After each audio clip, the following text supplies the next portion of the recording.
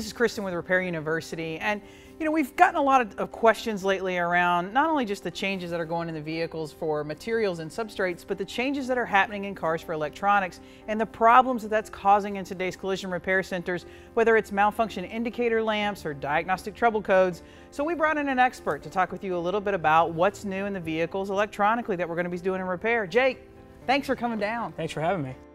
Now, we have seen over the last several months and all of the forums and even in the industry events that we've gone to, this enhanced discussion over vehicle diagnostics. Can you break that down for us a little bit? Well, I think it's a way for the manufacturers are responding to the consumers, and our consumers are changing to where they want more technology in their cars. They want their cars to interface with their phones. They want new safety features. They want the cars to be fuel efficient. So there's lots of things that the manufacturers are trying to do to answer that call. Now, for us in the collision repair industry, we kind of think that that's all well and good, and that has a lot to do with maybe why I would purchase a vehicle, and we sometimes forget how that's going to apply to us once this gets in our stall. So if you don't mind, what I'd like to do is just kind of break the car down front to back and talk about some of the things that the shop may encounter in collision repair as it relates to codes. So let's start with the one thing that's pretty much on every estimate, whether it's because it's damaged or because we're going to do some painting, and that's bumper covers.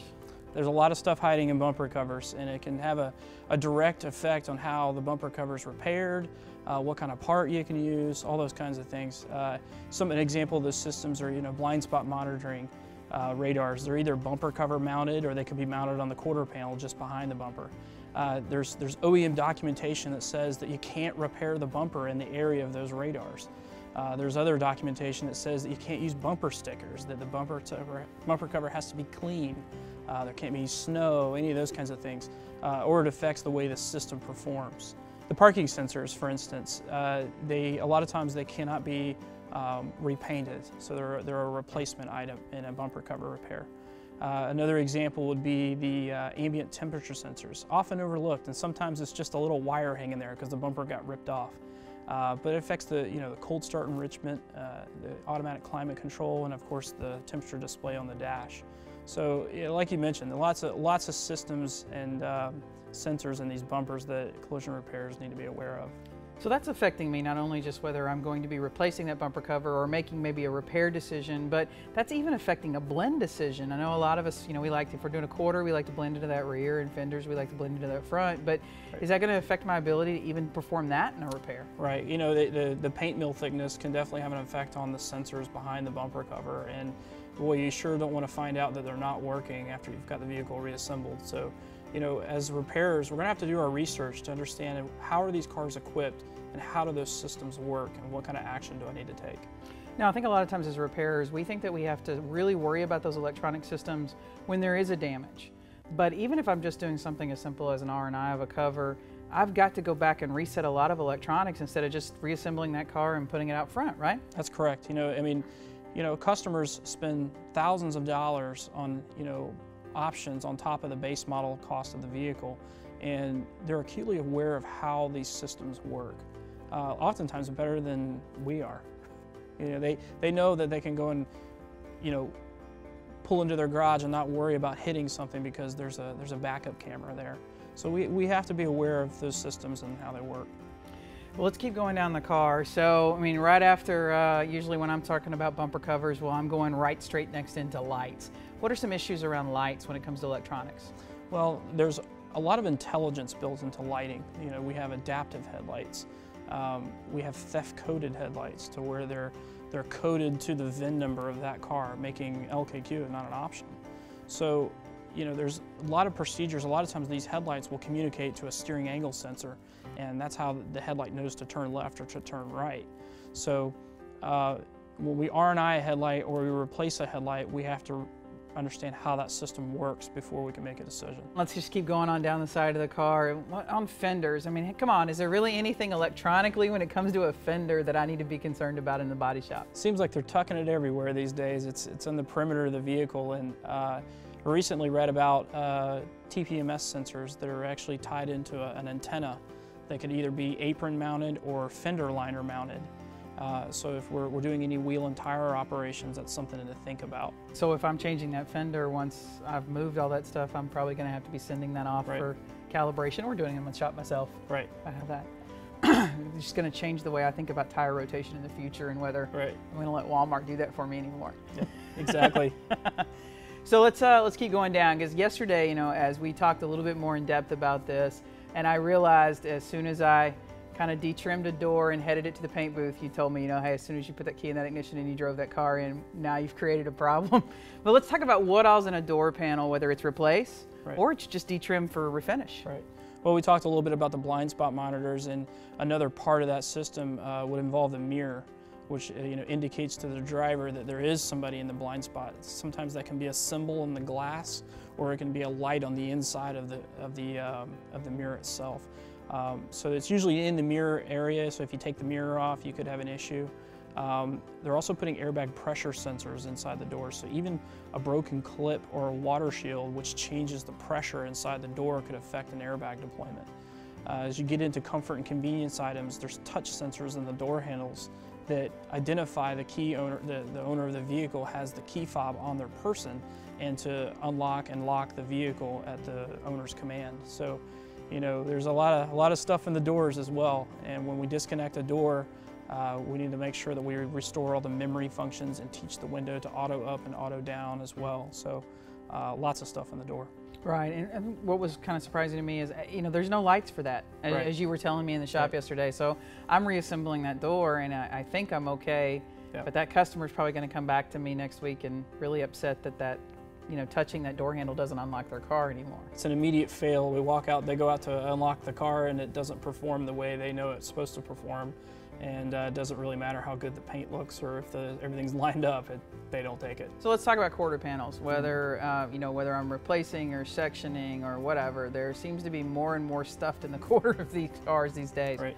What's waiting there for a collision repair? A lot of times in quarter panels, we're seeing more of the electromagnetic pulse from the welders, affecting either control modules that are housed inside the quarter panels, roof airbags, satellite airbag sensors, and if we're taking back glass out as well, there's some concern there.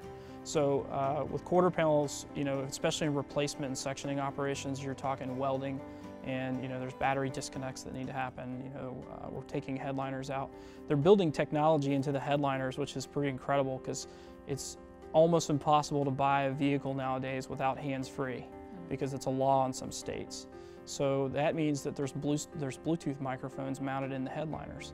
So if we pull a headliner out and we forget to connect the Bluetooth, it just won't work. It doesn't tell us that it's disconnected. So that's where the diagnostic scan becomes critical. Now you've led into it really, you know, really nice with the glass, because I was a little, I don't want to say shocked, but surprised recently at an event where we had heard a story about how just replacing a windshield on a particular vehicle had left 8 to 10 codes in the system that had rendered a lot of systems inoperable. And I think there's a lot of mobile glass repair out there, and well, we know they're not carrying scanners around with them. So what are some of the issues to just simple replace or R&I of glass for a refinish operation?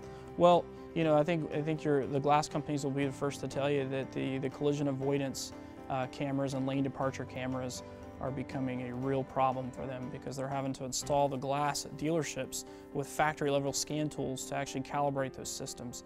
And you know, unfortunately, the scan tool is only about 50% of the equation.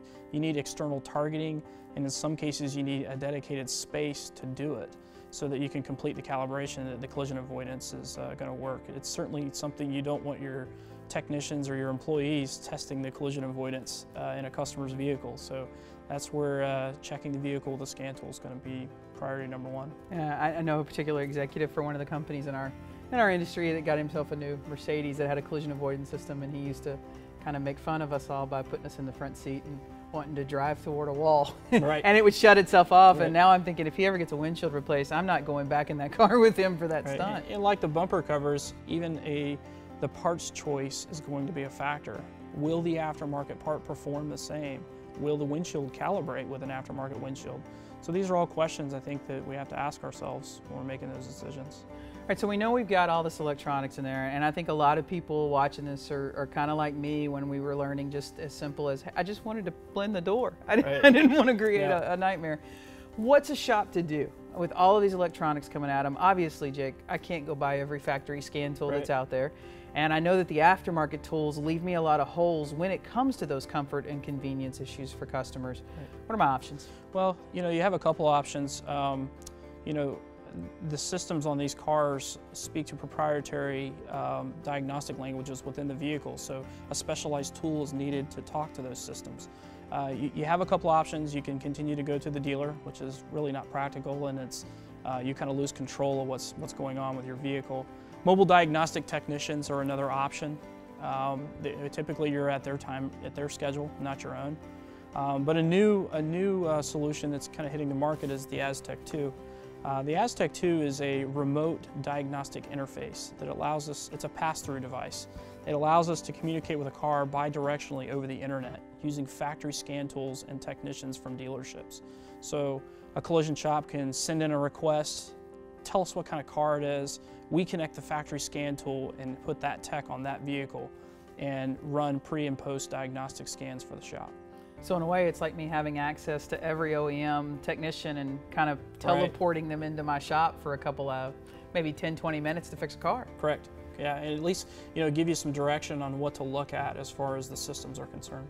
Let's talk a little bit more about those proprietary systems, because I really want to drill that down, because there's a lot of people out there right now selling scan tools. And in fact, yesterday when you took me on a tour through a couple of shops, we had a lot of technicians come out and show us the particular tool they had bought. They thought they were covered, but we found a lot of holes with their tools.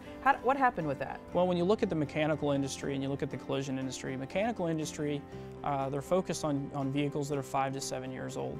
So if you get anything newer than that, the vehicle typically has an extended warranty or still under factory warranty. Not so in the collision shop. In the collision shop, I think we encountered 2 cars yesterday that had, they were still on their second and third tank of gas. Sticker glue, still in the window. Exactly. So, you know, when it comes down to that, you really need access to an OEM scan tool to talk to that new of a vehicle, because your aftermarket scan tools are typically 18 months behind in coverage. So when you're using the factory scan tools, you have access to those proprietary systems on the newer cars.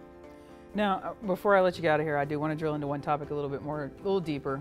The one thing that generally gets us a lamp in this industry is airbags. But there are a lot of things that can go wrong with an airbag that maybe doesn't generate a lamp, or that we might have been charging for when we just needed a reprogram. And you brought a lot of that up when we were in the shops, and some important information there in airbags. Can you just share some of that? Well, because every collision event is different, every airbag deployment is different. So, you know, I know that there's an airbag deployed, but does that mean squib 1, squib 2? Does that front, you know, the front pretensioner, the front impact sensor? What sensors need to be replaced? What control modules are resettable? So there are some that are resettable up to 3 times. There are control modules that I need to pull coding from before I replace the module. So those kinds of steps, you know, that's vehicle by vehicle. So really performing the diagnostic scan in addition to the repair information to make informed decisions on what airbag components to replace. So as the vehicles continue to evolve, there's going to be more and more electronics for us to mess with on our end of the collision repair. And from the customer standpoint, if they have to come back for anything, whether it's something as significant as lane departure or airbag lights, or something as maybe mild as a convenience feature such as their satellite radio or their keyless entry, well, it causes them to lose confidence in us as the repairer and in the repair that we've done to their vehicle. So make sure that your shop is up to date on the latest diagnostic tools and procedures for each vehicle as it comes into your store, and make sure that you're ready for the next evolution of electronics and collision repair.